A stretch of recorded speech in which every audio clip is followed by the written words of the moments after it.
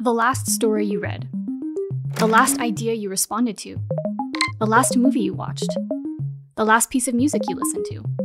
Did you make that decision? Or do you sometimes feel that somehow, in ways you might not understand, that decision is being made for you?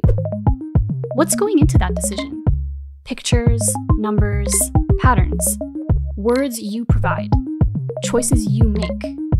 It's like someone or something is reading your mind, predicting what you do, sometimes helping you, sometimes playing with you, sometimes playing you.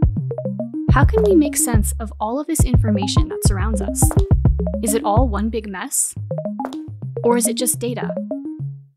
What if data was something that you could make sense of? What if you had a better understanding of how algorithms use data to make decisions from your decisions? And what if you knew that you didn't have to be a coding expert or data scientist to gain the basic skills you need to use data for good? Learning about data literacy is an essential first step to understanding what's going into a decision and to make informed choices. Data is at your fingertips. You might be surprised by how much it impacts your life and the lives around you. Let's dive deeper and see what data can do.